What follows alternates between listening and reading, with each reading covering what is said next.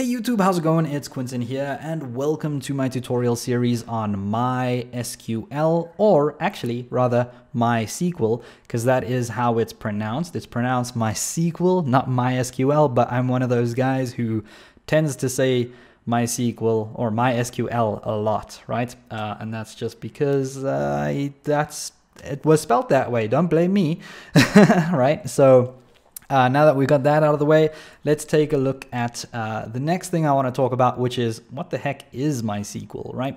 And MySQL is a structured query language. That's what the SQL actually stands for. So because it's a structured query language, what that means is this is one of these languages that we use to talk to a database, right? So before I go any further, let me kind of clarify what a database is. And a database, the simplest explanation I can really give to you is that a database is a collection of data, right? And it is, more specifically, it is a collection of data that you choose to collect. So if you want to collect information about a user, whether it be their first name, last name, email address, that kind of stuff, then you can collect whatever it is you choose to collect, right? So databases are typically made up of tables with this kind of information. So you might have a users table that collects information about a user. You'll take their first name, last name, telephone number, whatever it is you want to collect, right? It's up to you. Typically the more information that you are trying to collect, the more information or the more tables you'll have. So different data goes into different tables. So for instance, you'll have a users table that'll have information or data about a user. So that'll be their first name, their last name, their email address, the username, things like that are specific to a user. But then you might also have products that you sell on your website, and those will all go into a table. So then you'll have the product name and that kind of stuff in a products table. And yeah, if you have users and you have products, you're more than likely going to be selling these products to the users or to the customers. So then you might have an orders table that keeps track of any orders going on your website. And if you have orders going on, you're probably going to deliver these things to people, which means you need to keep track of addresses that you are delivering to, right? So basically the more information you want to collect, the more tables you're probably going to have in your database. And you know, having a lot of tables is not a bad thing. It's better to have a lot of tables and have all the data separated nicely than to just keep throwing it all into one table. That would be very, very bad practice, right? So yeah, that is pretty much what a database is. And I try to make it as simple as possible, right? And yeah, where the heck does MySQL come in with all of this? Well, MySQL or MySQL allows you to add information to a table. It also allows you to add tables to a database. It also allows you to remove tables if you want to, like if you decide that you no longer need a table, or a user deletes their profile or something like that. You might want to use code to then remove them from the database. It also allows you to modify databases. So anytime a user wants to update their profile, or anytime you update a product on the website, something like that, you will use MySQL or a MySQL query to modify the database. When you are displaying products on a website, then you'll probably need to search the database for the specific product, that kind of stuff. So yeah, MySQL basically allows us to use code to do all of these things: add, remove, modify, search, and join tables. And it's pretty awesome. So now let's take a look at what you're going to need to follow along with this tutorial series. And the first thing you're going to need is you're going to need to have MySQL on your computer somehow. There are a bunch of different ways to do this, but I think the best and the easiest way, especially if you have been watching my tutorials in the past, is to use MAMP. because I use map and I use map in a lot of my other tutorials. So if you guys haven't got map installed, go ahead and watch another video over here where I will teach you guys how to install map. And I have videos to do that on both Windows and OS X. So pick a video that suits your operating system. Okay, and once you have map on your computer, you will now have MySQL installed on your computer. Something else that I think is going to be really helpful is to have some experience with PHP.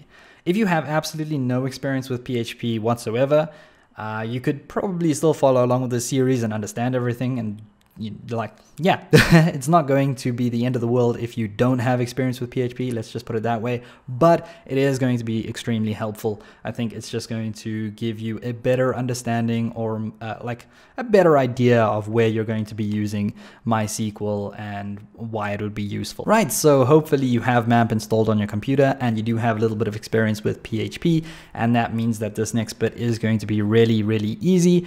But what you want to do right now is open up map, start the servers, so make sure your servers have been started. Make sure that Apache server and MySQL server are both running, so it should have like some closed check boxes over there. It just means that those are both on. If neither of one of those is on, or if one of them is on and the other one is off or whatever, it's just not going to work, right? Now that we got that out of the way, let's open up my web start page. So I clicked on that button and that opens up my map web start page. And from here, what I'd like to do is go to something called phpMyAdmin. So phpMyAdmin is where we get to manage our SQL queries and things like that, right?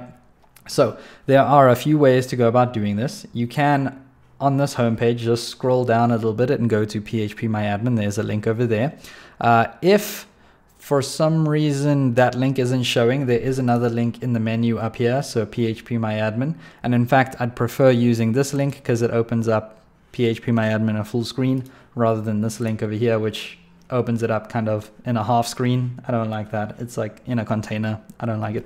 Anyway, but if either of those links isn't showing, then you can just type in localhost : 8888 or whatever your port number is. In my case, the port number happens to be 8888, and then type in phpMyAdmin, and that'll take you to phpMyAdmin as well. So there's a bunch of different ways to go about getting there.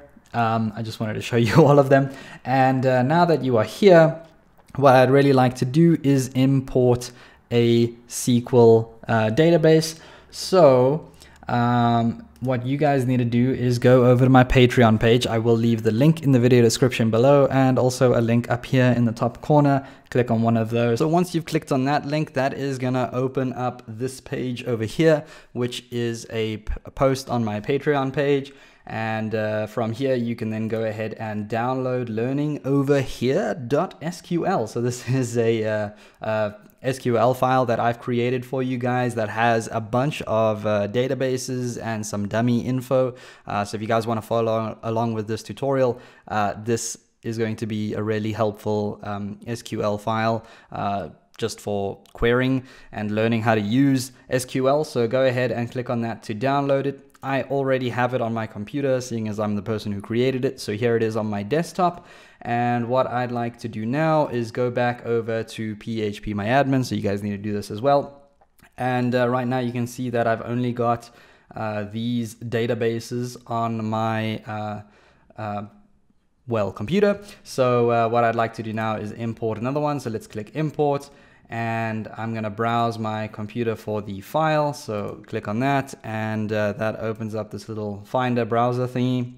And this is the only file on my desktop, so that's the one I want to import, learningoverhere.sql. So let's click open.